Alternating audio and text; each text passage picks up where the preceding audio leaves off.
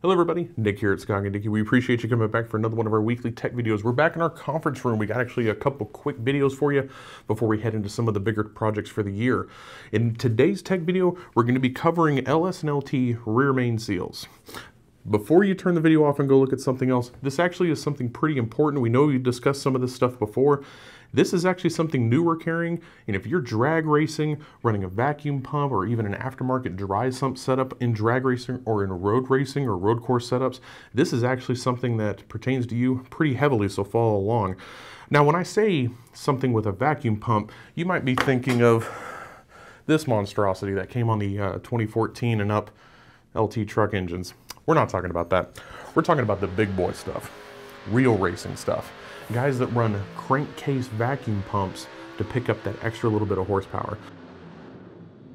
Vacuum pumps help evacuate, crankcase vapors like a PCV system does, but running a vacuum, it gets to evacuate more of it, and as a byproduct, that helps with piston ring seal, and it helps with horsepower. You now have a vacuum helping pull that piston back down in the cylinder. Pretty useful. They've been using it for many years.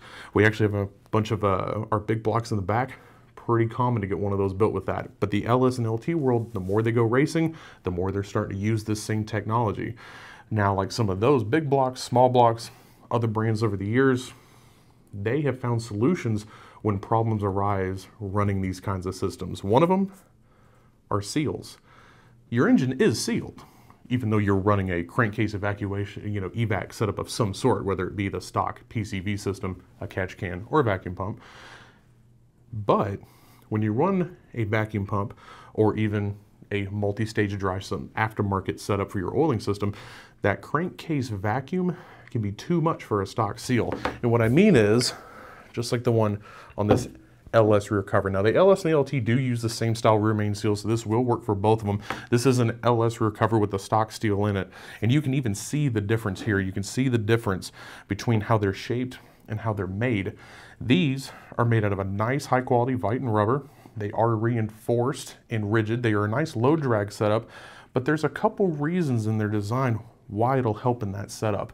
Now, if you are running that vacuum pump or something with a lot of crankcase vacuum in it, what you get is the seal will actually start to bow and pull around the crankshaft. Now that causes a couple issues. One, you are running a vacuum pump to suck some of that vacuum, to pull a vacuum on that crankcase to pull the oil vapors out, to help with piston ring seal, and like I said, also helps in horsepower. Well, if this isn't sealing properly, it's not actually helping you at all. And believe me, when we dyno our engines, on our engine dyno, we monitor a lot of things. We monitor air fuel ratios, oil pressure, coolant temps. We monitor more than that though, intake air temperatures, oil temperatures. One of the things we monitor is crankcase pressure. Sometimes even if you're not running a vacuum pump style setup like I'm talking about, you can actually diagnose when an engine's not running right due to some of these issues. These here, we started to notice on the LS and LTs in high crankcase vacuum situations, these would start to bow out of the way from the crank and would start sucking air through, defeating the entire purpose of running one of those pumps. This is reinforced to not only hold its shape, but it's also even a low drag setup, so it isn't so heavily sprung and so tight around the crankshaft that it's even causing drag, because that's another thing you got to worry about.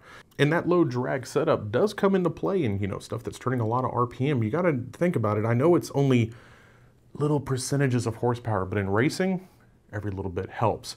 No, this isn't exactly a street topic that we're covering here. Most 99% of you street guys, you'll run the stock seal and you'll be perfectly fine.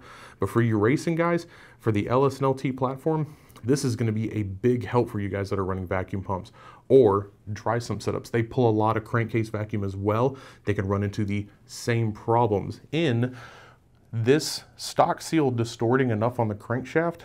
If it's distorted, run through temp cycles for too long, well, then it actually loses its ability to seal at all. And you will find in the paddock, at idle, you'll start developing some oil leaks. So that's another thing you have to keep in mind. Now, we do appreciate you guys stopping by for another one of our weekly tech videos. We do these every Friday. We try to cover as many topics as possible, whether we're talking about LS, LT, small block, big block, things as simple as your seals, or things as big as dyno videos and camshaft tests. So make sure to give us a like, subscribe, share, Facebook, YouTube, all that good stuff so you can follow along. And we will see you guys next week for another tech video. Thanks for stopping by.